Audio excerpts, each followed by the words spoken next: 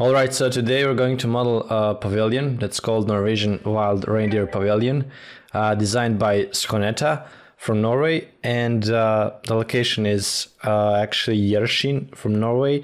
And I just wanted to show you this project because I found it quite interesting, and I wanted to show you actually this quick video. So let's check it out together.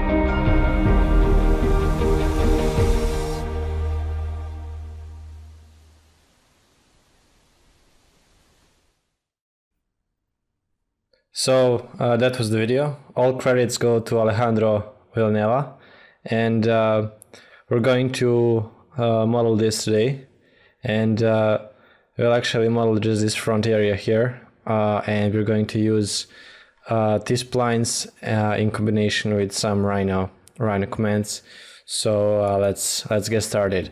So first thing I'm going to do is import an image here that I found out, and on top of this I'm going to just create quickly the rectangle to get the proportions right, and then I will continue with creating the rest. So we just have the proportions here, and now let's see. So as you can see, there is this big shell that we have to create, and then there is this wooden area, and there's these doors here. So as you can see here, this place is probably used as a bench. So what we want to do is we want to create some kind of like sitting area there. As you can see, here is the bench, and then we have some doors. So let's start. I'm going to create all of these details, and then we're going to actually play around with it and get the desired shape. So for now I'm going to log both of these guys, and I'm going to use T-splines to start creating this geometry. Before that, I'm going to just quickly estimate here the doors, or actually let's go back, let's import this guy here, and let's see the doors. So now I'm gonna scale from here to approximately get the same kind of proportions that we used to have, and that would be something around there. Yeah, okay, so the doors will be here and here. Okay, let's delete this guy. Let's check the distance. So the doors should usually be around the 1. It's fine. Yeah, let's go one more. Seems better. Okay, so this guy has a little bit of shell there, and that's this shell. And for now we're gonna say, okay, let's lock it, and let's lock this guy as well, and let's go with the T-splines. And now I'm going to create this first one. So first thing I'm always doing, I'm extruding the edges, because that way I don't get these curvy shapes that we don't need later on. So I'm now deleting the edges again, and now I can start manipulating and playing around with these splines here. So one thing I'm going to do is I'm going to add another edge here, and let's measure the height, say 0.5, something like this. So somewhere around there should be the bench.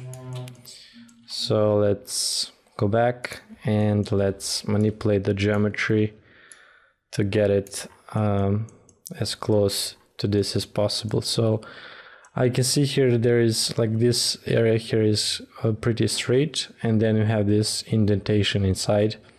So the way that, and then it's curving in. So the way that I would model this is approximately trying to get all the edges first that we might need, and then we start manipulating and playing around with them. So here I also want to add another one, and here also. So basically here I'm adding edges, and now I'm going to go to the perspective, and yeah, let's unlock these guys, and let's flip them like so, and we can then start playing around with this in the perspective. Let's go to the shaded mode, and let's turn on the vertices, and now I can basically play around until I get the shape I want. And so basically now I'm just moving around there the dots. So now you can see here what I'm getting. I'm pressing tab key to get the transition between the smooth mode and this polygonal mode. And now you know that this part here is like curving in like so. So you want to have that as well. Here it's going in. So let's lock it. If you want this curve to be so smooth, if you want it to be more sharp, what you would want to do is add another edge here. And then you can move it here like so. Then it starts to be a little bit different, you see. So it's slightly less smooth than before. And now we actually need another line here. I'll use this to create the bench. Let's add here, close to here, like so. And you see how we have this smooth transition here. That's because we added this edge. So I'm going to basically bring it down and bring it like this. So we get this, this result. These guys we need to bring down. And now you see we have some kind of a bench there. That's actually, we are creating this area here. So let's check out the image here. So yeah, we have nice smooth transition.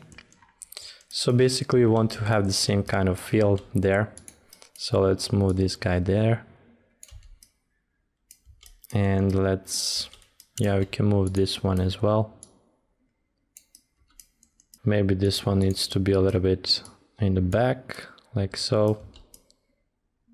Yeah, so basically now I'm going just to play around with this until I'm happy with how the the whole thing turned out, and then we're going to continue with the second one.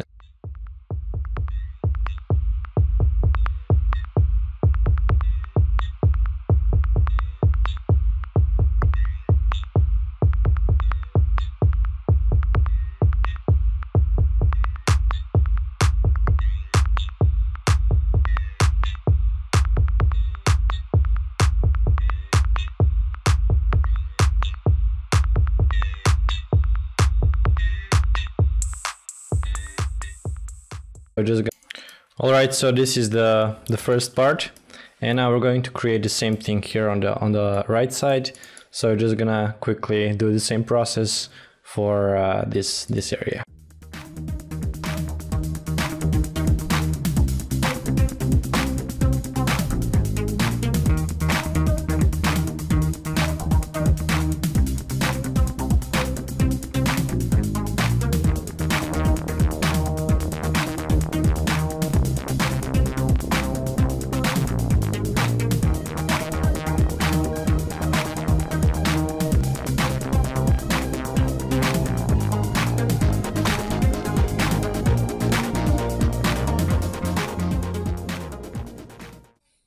Alright, so I'm happy how the bench turned out. So this is the final result, and now what we can do here is basically just like fine tune this if you want to change it a little bit or increase the difference here. But overall, this is the result, and you can get very nice geometry with T-splines and to create this kind of effects. So basically now we're pretty much done. We're just going to unlock this, and we're going to, let's create a separate layer for T-splines, and let's move these guys here, and I'm going to also copy them one more time, and let me bring them to the layer 1, for example, and now I'm going to convert them to Rhino geometry. And once this is done, I can let's say planar surface here, and let's extrude this guy somewhere around there, and here we can create the doors based on these lines. Let's go to the front, and let's go to scale 1D, and we can also do scale 1D from the other side. And basically now we can, let's create a rectangle like this, or no, let's create here the edge like so, and let's select, say, join, offset distance 0.07, for example, and we have some bar here that I saw that's also this distance.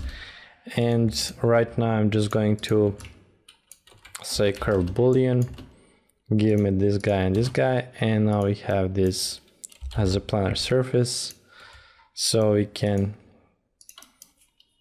move it into position here, extrude it a little bit so it has thickness, and of course we can create the doors from this part here. Let's go to the top here, and once we have this, let's go with planar surface, let's move it there into position.